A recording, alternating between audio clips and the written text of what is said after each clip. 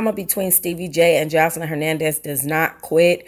Remember on July 5th, he hopped on social media to reveal to us that she will not let him see Bonnie Bella, and he posted an image of a free Bonnie Bella t-shirt.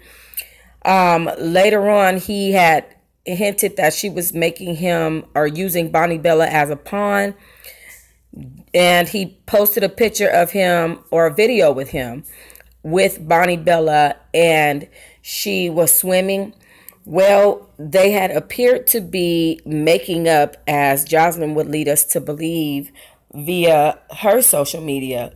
However, Stevie J says that as of recently, Joseline will not let him in. Remember, she was reportedly upset with him for supporting Cardi B in her career success, and had gotten an attitude over that and suddenly stopped communicating with him.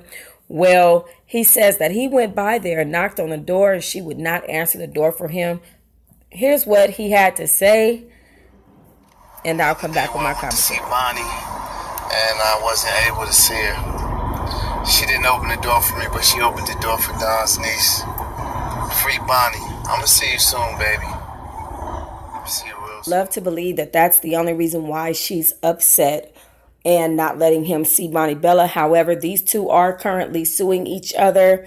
Remember, he says that she needs a psychological evaluation. And then also Georgia's Division of Family and Children's Services has ordered, along with the judge, for their homes to be investigated and evaluated for which parent is better fit to raise Bonnie Bella. So they're still going through trial, and I believe that that's why Joseline is upset for some of the things that he may have revealed on her, or that he is about to reveal. However, I can't wait to see the conclusion of all of this. You guys let me know what you think. Make sure you like and subscribe.